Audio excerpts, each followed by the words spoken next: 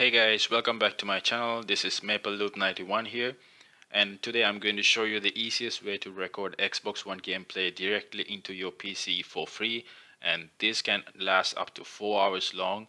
And yes, it is not just 60 minutes, and you don't even need external storage. You need like a flash drive or a thumb drive or a hard drive or anything that is plugged into your Xbox One. So without further ado, let's get to it, right? So the first thing first, you are going to need a Windows computer. So I mean, you can probably do this in a Mac as well, but today I'm using a Windows computer, and usually as a Microsoft software is already there, and it comes with one way to actually look at it is actually click on your start and then type Xbox console companion. It should show up just like that, right? And let's say you don't have that. What do? Okay, now I'm going to open up an incognito window just to show you guys how you can do this. And here in the address bar, I'm going to type download Xbox companion. Well, it's actually Xbox console companion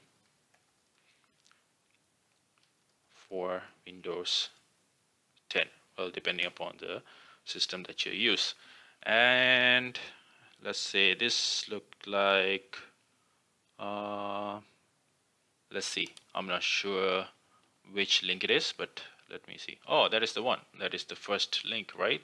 So I will have this link pasted in my description so you guys can click through it. So once you get here, oh well, make sure that you are already signed into your Microsoft account, and which is also going to be your Xbox One account. It should be the same.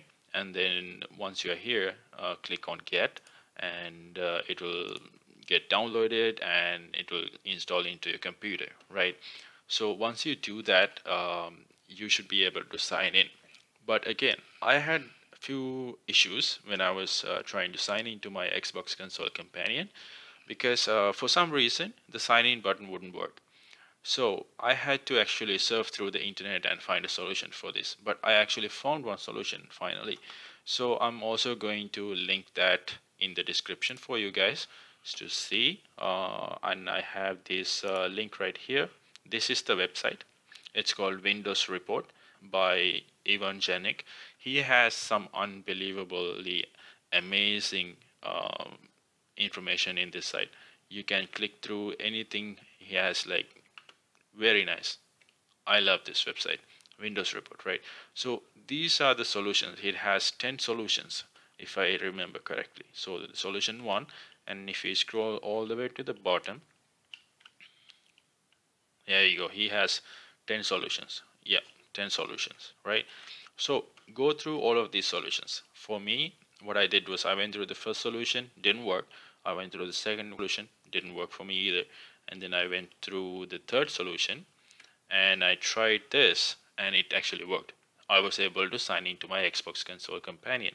So I will, like I said, I will have a link to this website as well in the description, just in case if you guys run into the same issue. Okay, so let me close this. Right now, what you should do is, once you actually have that, right, go into your Xbox console companion, right? Let's wait for it to load. Awesome, there it is. So now what you do is once you have already signed in, what you can do is you should go to this connections tab right here on the left hand corner, right? When you press on that, usually what it shows you is an empty screen, and then here you will not see this because currently I already have my Xbox connected to the Xbox console companion. And what you do is click on add a device, right? And this will not be here for you guys because of course you wouldn't have your Xbox connected already. Well, if you have, good for it. So right, so how to connect to your Xbox console is to actually, you need the Xbox IP address. So you paste your IP address here, you type in your IP address here, and then you hit connect and it will get connected, right? Once it is connected, this is the screen that you're going to have. How to see what is happening in your Xbox is you should click on stream. Once you click on stream, right, there you go, connecting to Xbox One. Right now, okay, let's say continue. This is your Xbox. Now I'm actually in my PC looking at my Xbox screen, right? So now since we are here, right, I'm going to show you how you can actually get that IP address, right? So if you open up your just by pressing the Xbox button, right, on your controller, and go all the way to the right where the profile is, go down to settings, right, and click on network settings, right, and then go down and go right once to advanced settings. Once you click on advanced settings, it is going to show you your IP address for your Xbox One. So the first one, it says IP address, that is going to be your IP address for your Xbox One. That is the IP address that you need to actually, you know, paste here, type in here, and then you hit connect, it will get connected, right? So once it is done, just like we did before, you go into stream, you hit continue, right? There you go, you hit continue, and now you see this right here. So that's basically how you get connected to your Xbox One. Right now comes how you can actually stream these videos and capture these videos. Like this is the screen that you're going to record, right? Now how would you do that? That is the question, right? So let me escape out of this, right? Now I am disconnected from my Xbox. I'm not streaming anymore. So what I do is usually you can open up this called game bar. Usually this comes in the Windows computers by default. It is for the PC gamers to record their games, and this can also record except for the folders and the desktop. You can pretty much record a video or web browser or anything with this. So what you do is you hit the Windows button and G, right, and then you get this screen right here, right? So you can click through, it has different options available, right? So like here, this one right here. So let me close all of this, show you guys what it is actually like, right? This is what you get, right? If you click on this, you are able to configure your settings for your speakers, sound systems, Xbox Game Bar, and all that, right? We don't need that.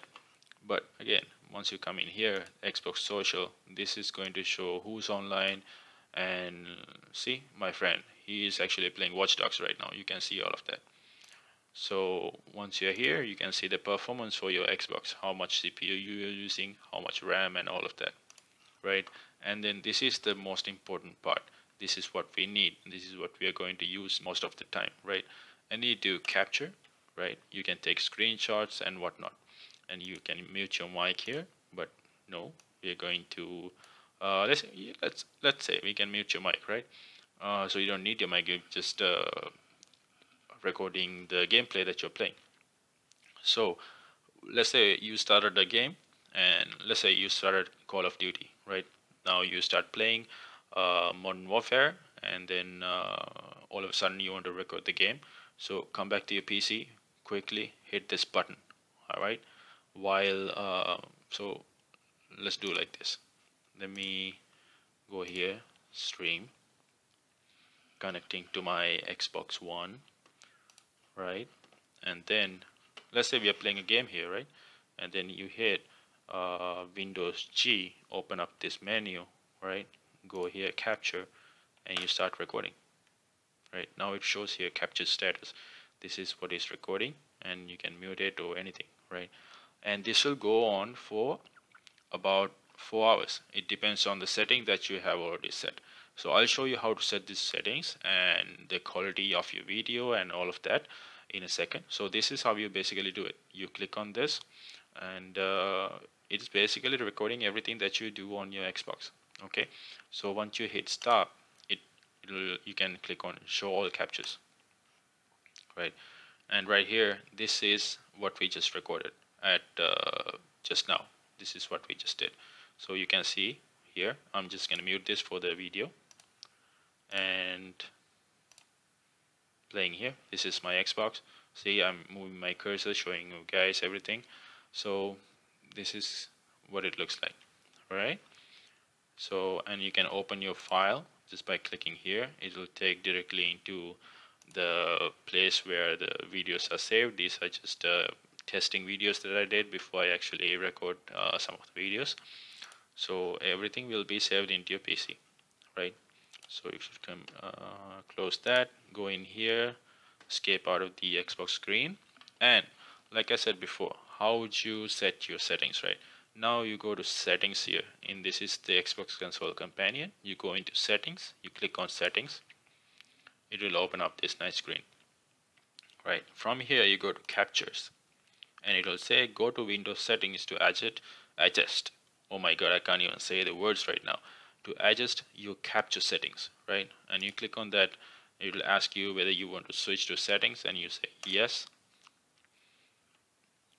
There we go. These are the capture settings, and from here I have already set it to, well, here's the thing, you can change the location as you want, like open folder. This is where it goes, right? And you can click on this, and then you can have it saved to a different folder. You can have the information how to do that. So but what we are doing here is the record time, right? The maximum recording length is 4 hours. That is what I have set it to. You can set it to 30 minutes, you can set it to 1 hour, you can set it to 2 hours. Maximum is 4 hours, so I have set it to 4 hours, right? So again, recording audio, all that options are here. Audio quality is here. I have set it to recommended and all of that. And then the record video quality, the frames per second, right? So I have, usually it recommends 30 FPS. It's defaulted to 30 FPS, but I have set it to 60 FPS. And then the video quality is defaulted to stand, but yes, I changed it to high because why? I have a Xbox One X, so which means I can record 4K HDR videos. So that's why I have set to that. These are the options that you need to change before you actually record your videos, right? So that's pretty much it, guys. So once you have connected, right, you stream, right, you hit continue, you press your Windows button plus G, right, and then you get these menus. You take this out and you hit on this button right here, and it starts recording, and this will go on until your hard drive actually runs out of space, right? If I'm recording on 4K, it's gonna take a lot of space. So there you go, guys. This is it. This is how you actually do it. So if you guys have any questions, please let me know, comment down below, and you can always ask me any question. I'll try to help you as much as possible. So, and don't forget to subscribe, guys. You know, I can help you guys with many more videos, and please like this video, and have a great weekend, guys.